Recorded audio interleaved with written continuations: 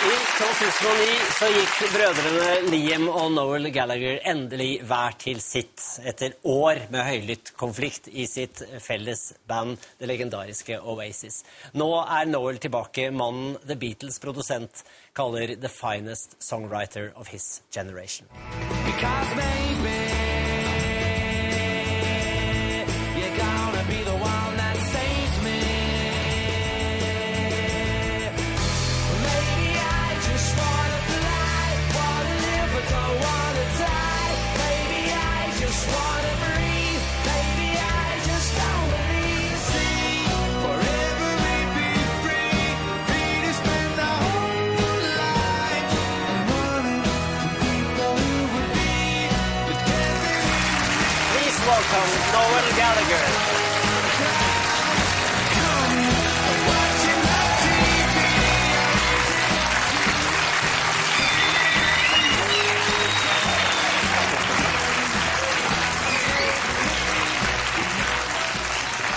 Noel, welcome to Scandinavia. Thank you very much. Are you easily offended?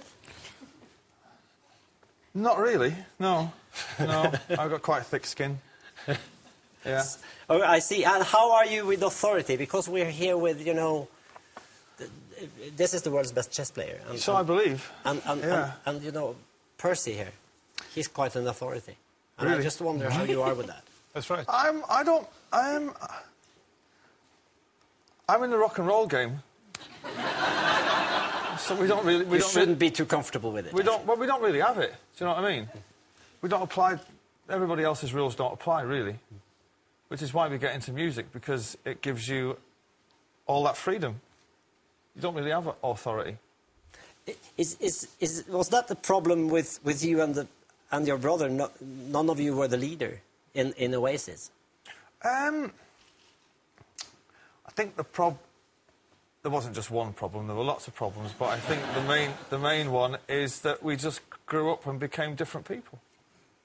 You know, he went one way, I went another, you know, and here we are.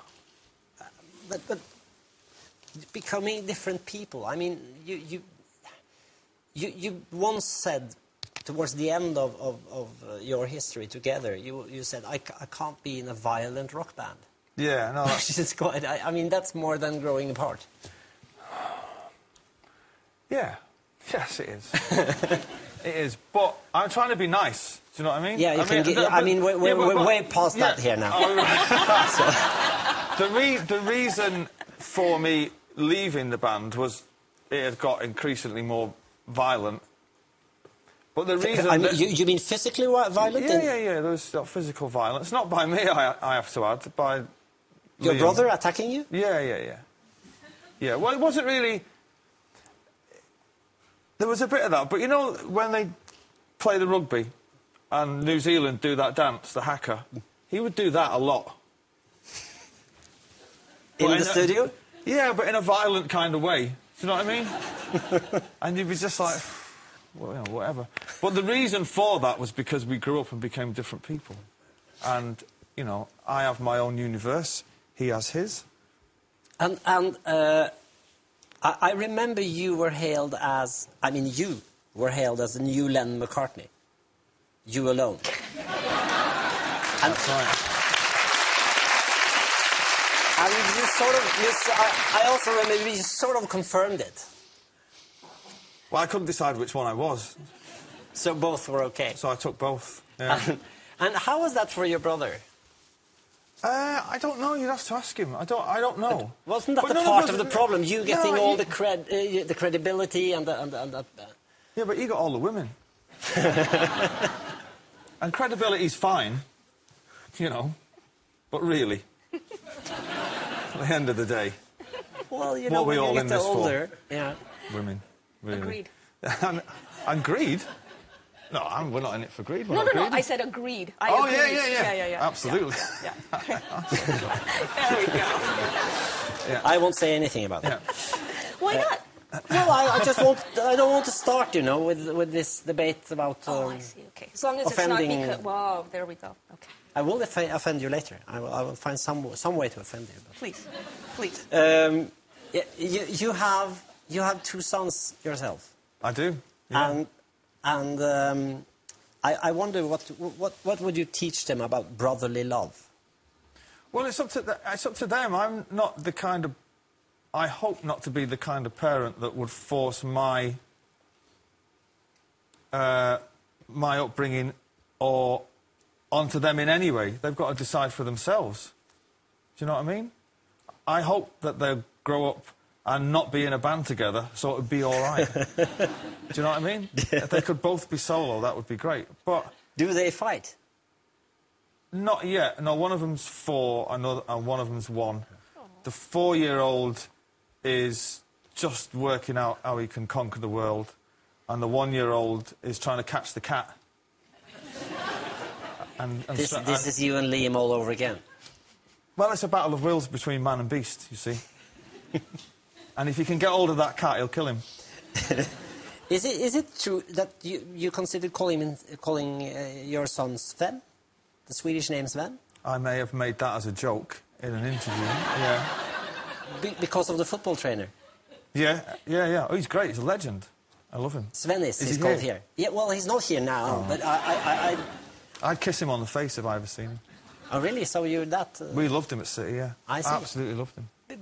But let's talk about Manchester football, because football is, I mean, that's what we think of when we think about Manchester, where you come from. Well, yeah, and of course you. Thank you. And as far as I understand, there are 2 teams. No. Well, you have Manchester United and you have Manchester City. Yeah, we have Manchester City and then some other team. Yeah, okay. So I understand that Manchester City is your team. Yeah. Yeah, the other lot, they're not actually from Manchester.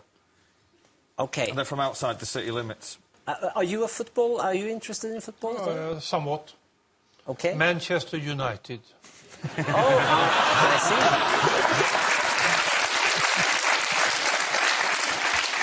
So what's so good about that team? Nothing. He asked me the question. They're winning the league every year. Simple as that. As an example. They win. And they will win it again this year. Rubbish. So power equals success? No, but they play good football. I like them. They are. They do play good football, but they are evil. Everybody hates them, except that guy over there who supports them. Yeah. But he's got more money than sense. What did he say? He said you have more money than sense. Tough guy. You got a rowdy crowd up on stage tonight. I'm actually thinking of going Let's talk home about now. it outside.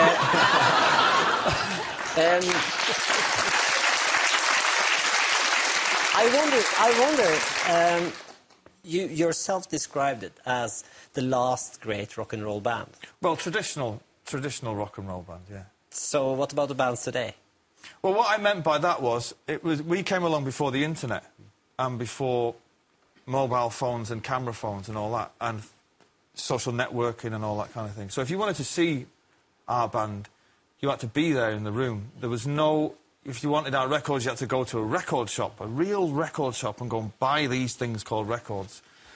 It's all changed now with the internet. You know, you can get music downloaded directly into your brain, you know, and that's if you even consider paying for it at all. Do you know what I mean? And we were the last big... I think we'll be the last big traditional band that'll ever come out of England like that. Going solo, Yeah. do you ever... I mean, you've done a very critically acclaimed album now, which and we are gonna hear a song from it in just a few minutes. Mm-hmm. I wonder, did you ever miss your brother in that studio? I'm gonna miss him when I get on stage. Not tonight, not now, you know, but when I finally get on tour. Because in the studio is one thing, you get... You know, I enjoyed that on my own, because I could work at my own pace and with the musicians I wanted to work with. But I've never done a tour where I've been the front man before, and I don't think I've got... I think you're born to be a front man. I don't think you can just turn it on at 45, you know. It'll take me till I'm 65 to nail it. Do you know what I mean? So I'm going to... Because I used to just love standing at the side, playing the electric guitar really loud. And I loved it. And now I'm going to have to kind of strum and sing. I'm saying that, I don't have to. Would you, But, you know. would you consider asking him? No. But perhaps in a few years. I haven't seen him for 2 years. Well, give my regards if you see him. I will do. Your band is waiting for you, and we so much look forward to listen to you. Thank you very much. So, thank you so much. Thank you. Great having you.